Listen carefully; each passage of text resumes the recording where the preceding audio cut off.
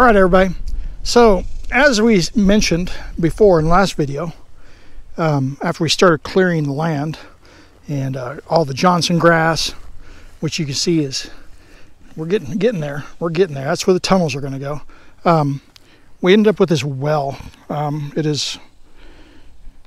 got the pressure tank. It's all here, but it doesn't work. Ow.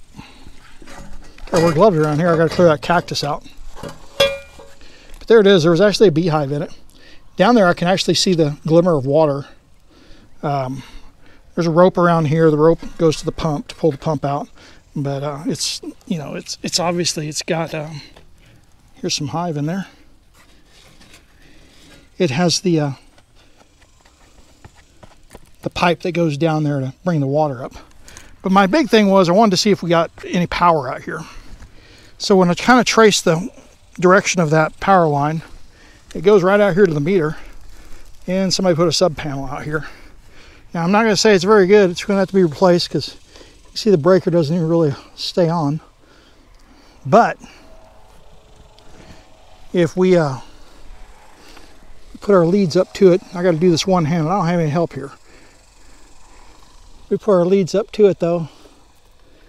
Okay, our voltmeter. We got 240 volts. So we got power there. So if I kind of push that up there, they're off right now. You can see it says off. Hopefully that'll stay. I'm gonna give it some power. Okay, we're gonna go up underneath here and we're gonna hit the leads coming through the breakers. See what we get. 240 volts. So we're passing power out to the wellhead at least. So let's go out to the wellhead now.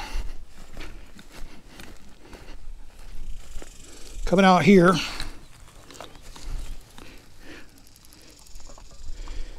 Take this cover off so we can get to the electrical.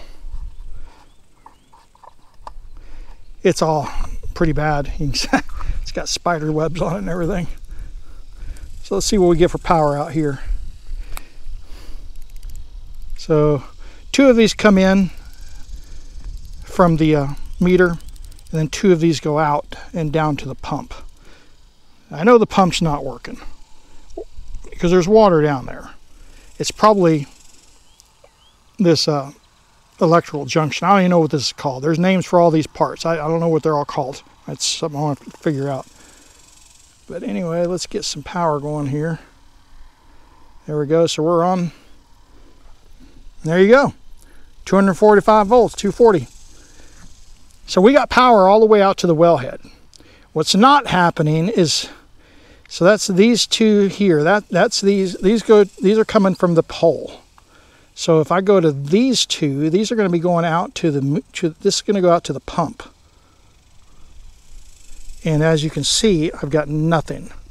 So that pump's not going. Now if I move over, I'm just going to leave the camera on the voltmeter. If I go over back to the leads coming in, it jumps back up 240.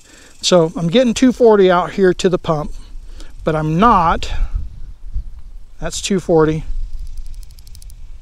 When I move over to the pump, this comes from the well, I get nothing. So I'm not getting a transference of power through this thing here, which is fine. That can be replaced. I don't even know if the pump works. If the pump's down there and working, if I need to replace this, I don't know at this point. What I do know is that circuit breaker, that panel, it needs to be replaced. I mean, there's just no doubt about that. It's in bad shape. It's rusted out. I pulled one of the circuits earlier, the one that you could see hanging off. I better close this back up. The people that lived here 6 years ago had kept honeybees, and their veils are still in the house, which is kind of cool. I'm going to keep those, just kind of nostalgic for people that used to live here. But anyway, so this box needs to be replaced because if I turn these off, doesn't matter. If I pull this out, you can see it's rusted in there. So these breakers, I don't know, it's just not real healthy right there. But the whole point here is that we get power all the way out to the wellhead, but not to the pump. So I'm real excited about that. Okay, everybody, it's been a week. Came back out. I come out on weekends to work out here.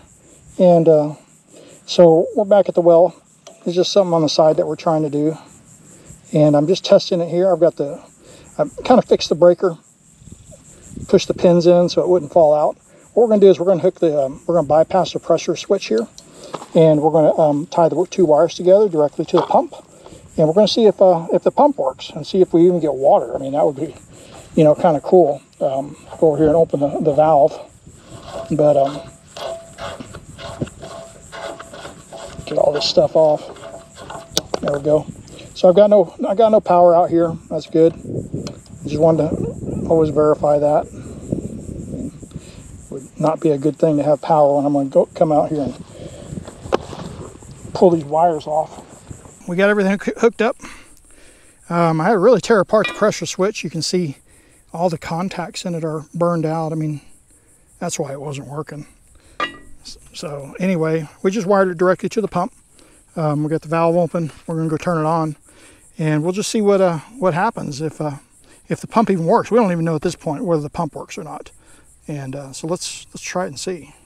Here we go.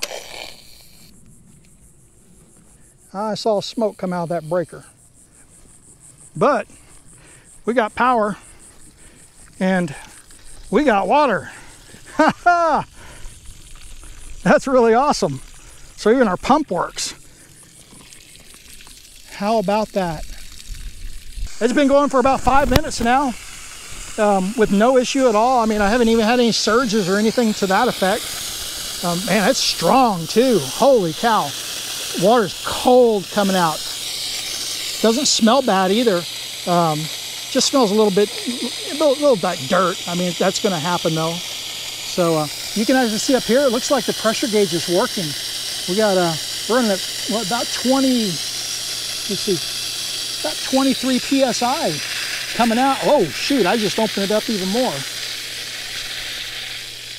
There we go. So closed off.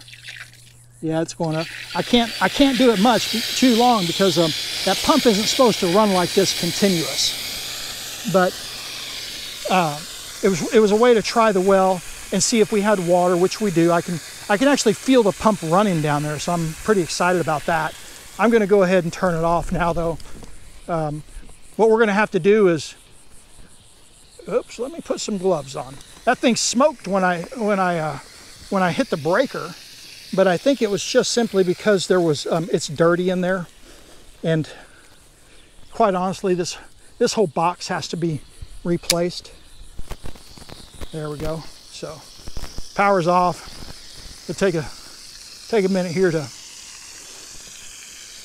depressurize, but there we go. So Days Well Spent has a well. I'm real excited about that.